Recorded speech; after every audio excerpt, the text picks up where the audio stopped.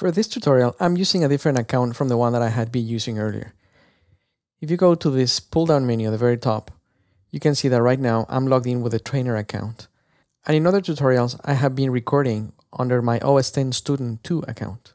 I'm using this trainer account because it has much more files stored in the hard drive rather than the student account, which is almost brand new, so it doesn't have that many files.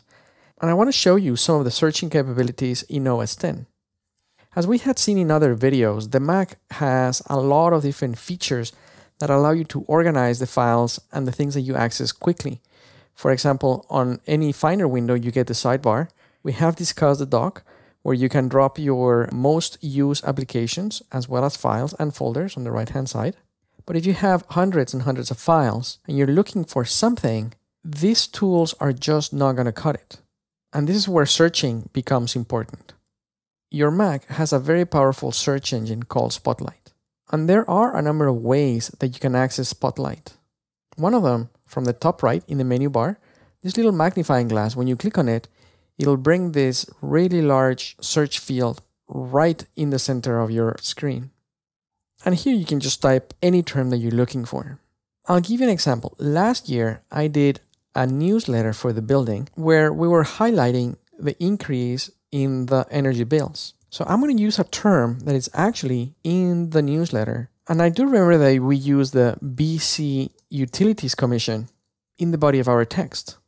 Now, as soon as you start typing, Spotlight starts searching. And as you can see here, it found something on Wikipedia about the BC Utilities Commission. It's actually a definition. We can see on the right-hand side a preview of the article on Wikipedia. It found my Pages document, the text that I was using for my Pages document.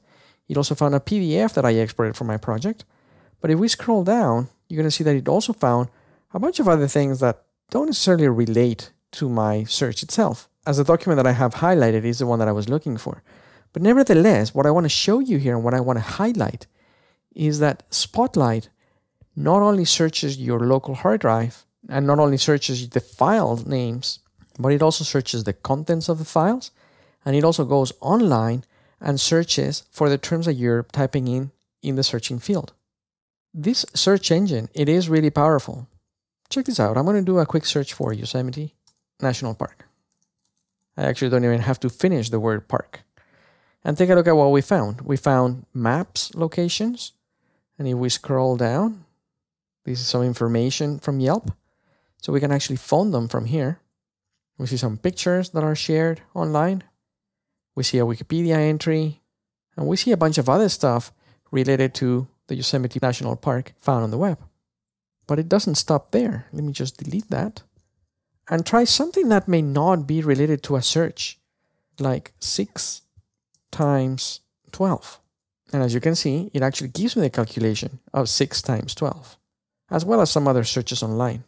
Furthermore, let's say that we have something like 25 pounds. And I'm really not used to pounds, so I can see that it's 11.34 kilograms. Probably, in your case, it might be the other way around. You may be searching for 35 kilograms.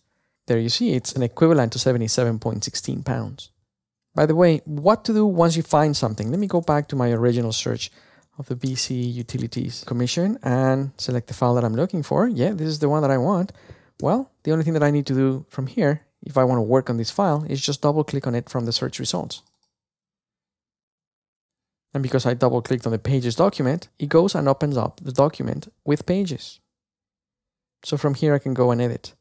By the way, let me just scroll down. This is where it says the BC Utilities Commission. It's actually in the first paragraph.